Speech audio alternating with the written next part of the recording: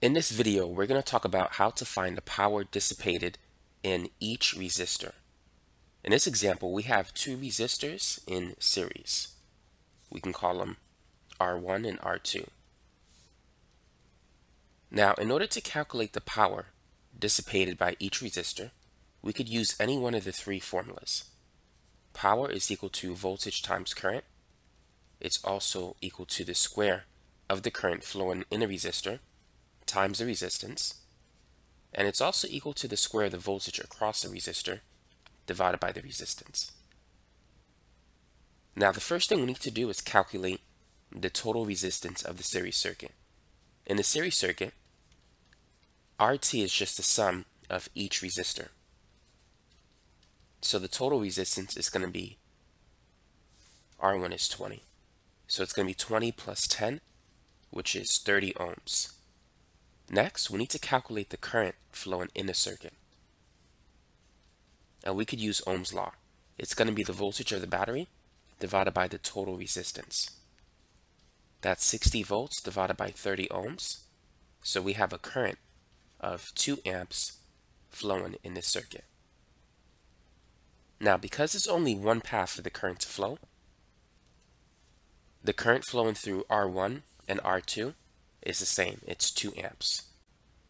Now that we have the current, let's use this formula to calculate the power dissipated by each resistor. So let's start with the first resistor. It's going to be the current flowing through it squared times R1. So it's 2 squared times 20 ohms. 2 squared is 4 times 20, that's 80.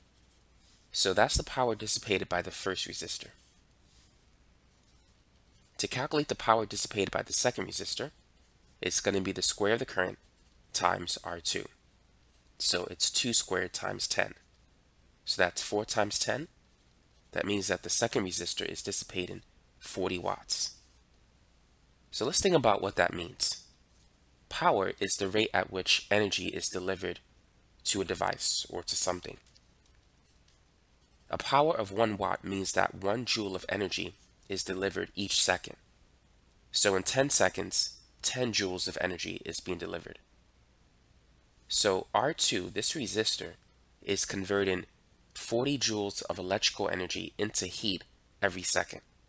R1 is converting 80 joules of electrical energy into heat every second. So in 10 seconds, it converts 800 joules of electrical energy into thermal energy. So that's the basic idea behind power dissipation. Now let's calculate the power delivered by the battery.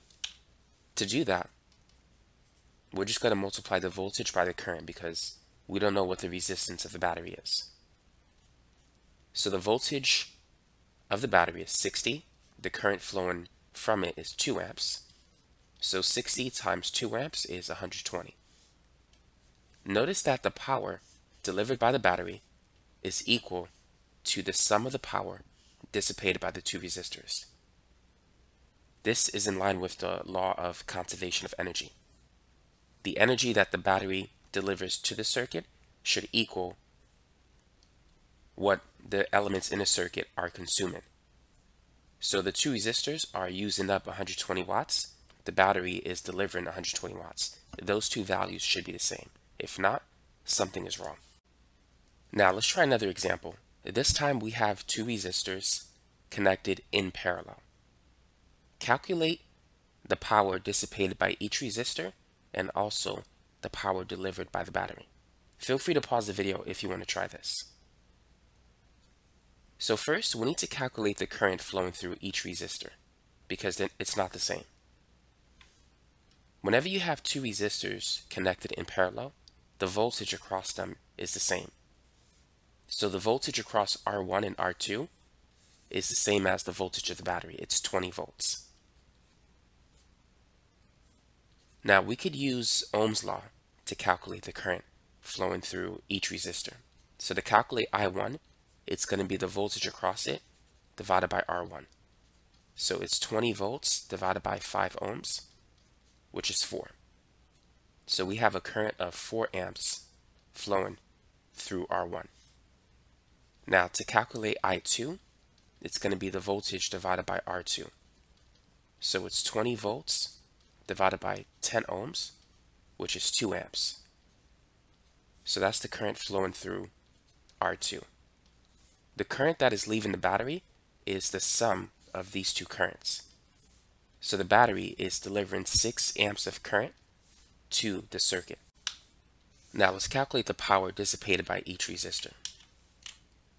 So starting with the first one, it's going to be I squared, or I1 squared, times R1.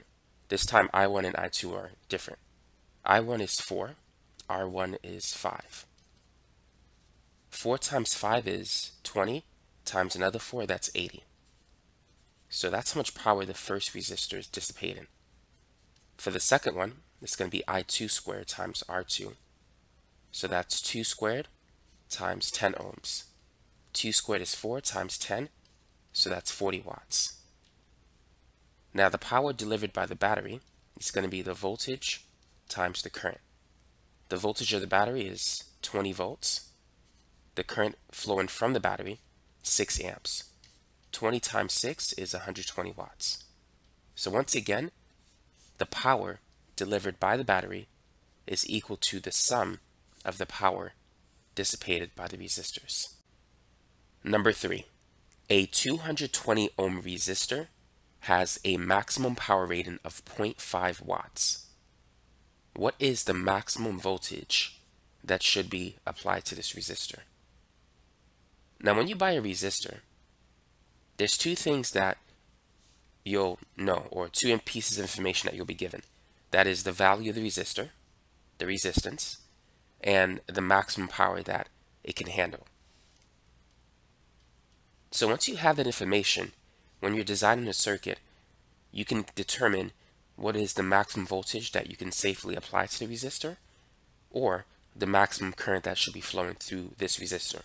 And this example problem will help us to do that. So all we know is that R is equal to 220 ohms and P is 0.5 watts. So to calculate the voltage, we could use this formula.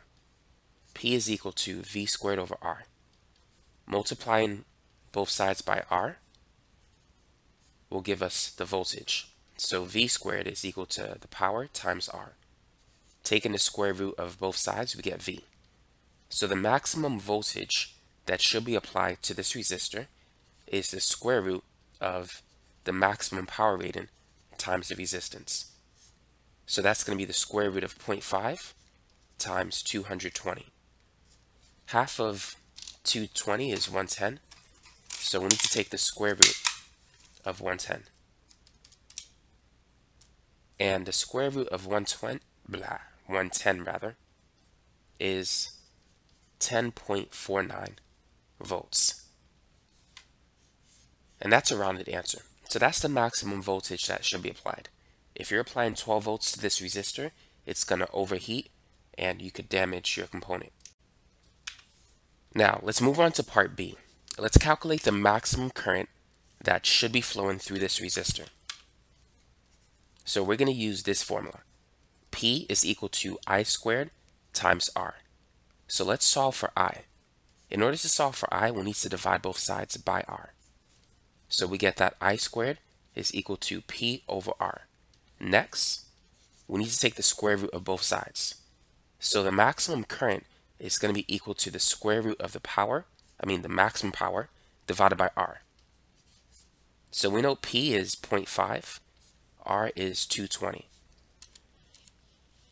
0.5 divided by 220, that's 0.00227. And if we take the square root of that, it's going to be 0.04767, which I'm going to round to 8. And this is in amps. Now, if we multiply that by 1,000, there's 1,000 milliamps per 1 amp of current. This is going to be 47. I take this back. This should be 0.04767, which rounds to 0.0477. So this is going to be 47.7 milliamps. So that is the maximum current that should be applied, or rather, that should be flowing through that resistor. So now you know how to design a circuit if you know the maximum power rating of a resistor and the value of the resistance. You now know how to determine the maximum voltage that should be applied to the resistor and the maximum current that should be flowing in that resistor. Let's move on to number 4.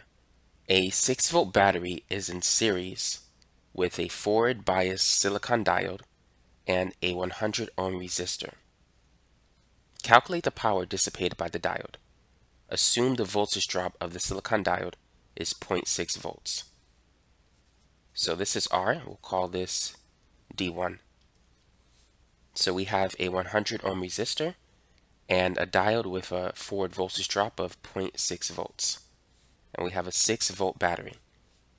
In order to calculate the power dissipated by the diode, we need to know the current flowing through it. So how can we calculate the current flowing in this circuit? What we need to do is determine the current flowing through the resistor. And we could do that if we can determine the voltage across the resistor.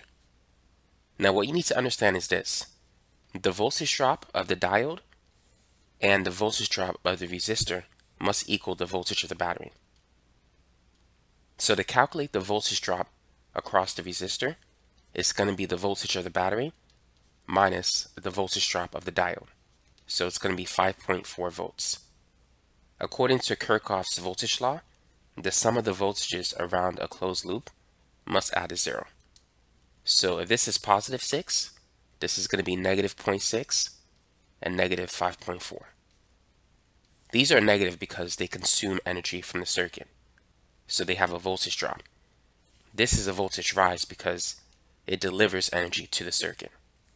But the sum of the voltages must add to 0 in a closed loop. So that's the voltage across the resistor. It's 5.4 volts. So to calculate the current flowing through the resistor, it's going to be the voltage across it divided by the resistance based on Ohm's law. So the voltage is 5.4 volts. The resistance is 100 ohms. 5.4 divided by 100 is 0.054 amps. So that is the amount of current that is flowing in this circuit. Now let's calculate the power dissipated by the silicon diode. So it's going to be the voltage across the diode times the current flowing through it. We know the voltage across it is 0.6 volts. The current flowing through it is the same as the current flowing through the resistor because these two elements are in series with each other. So it's going to be 0.6 times 0.054, and thus the power dissipated by the diode is 0.0324 watts.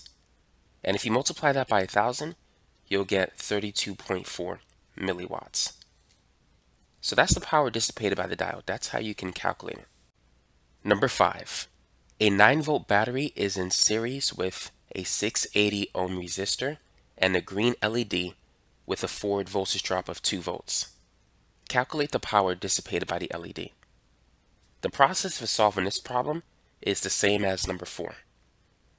The only difference is we have a light emitting diode as opposed to a regular silicon diode. Now we know the voltage drop of this diode is 2 volts. That means that the voltage drop of the resistor is 7 because these two have to add up to 9. So now we can calculate the current flowing in the circuit, which is going to be the voltage across the resistor divided by the resistance. So that's 7 volts divided by the 680 ohm resistor. So 7 divided by 680, that's equal to a current of 0.01029 amps. Now that we have the current, we can calculate the power dissipated by the LED. So power is voltage times current. There's a voltage of 2 volts across the LED and a current of 0.01029 amps flowing through it. So the power dissipated is going to be 0.02058. But if you round it, it's like 59. It says 588. Multiplying that by 1,000, we could say this is approximately 20.6 milliwatts. So that's the power dissipated by the green LED.